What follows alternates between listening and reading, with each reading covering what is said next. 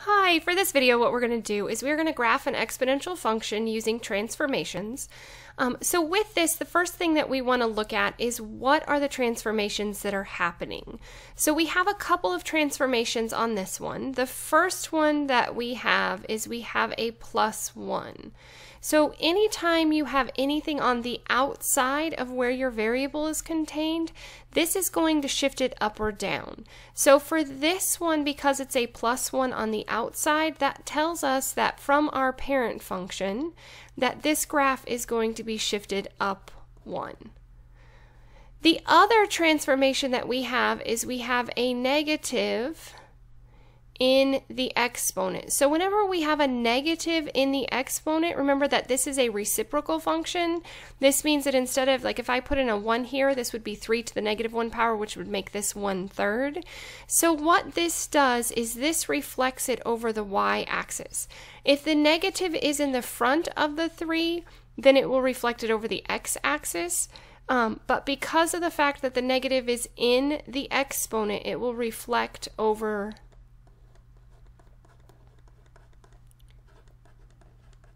the y-axis.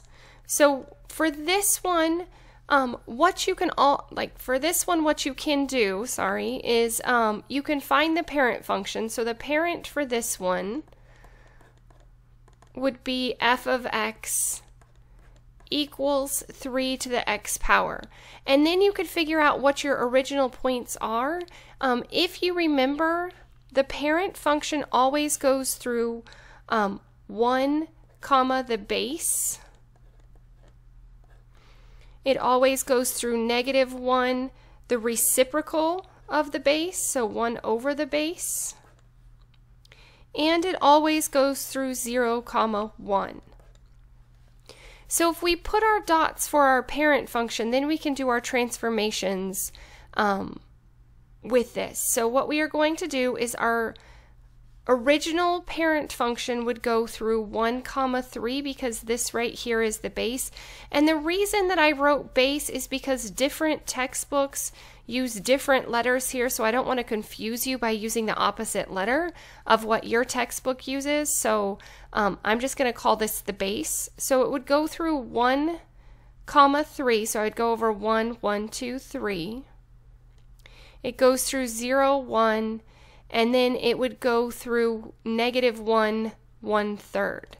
So this would be the parent function here, would go through these points. So if you want to draw the graph of the parent function to help you with the transformations, you always can.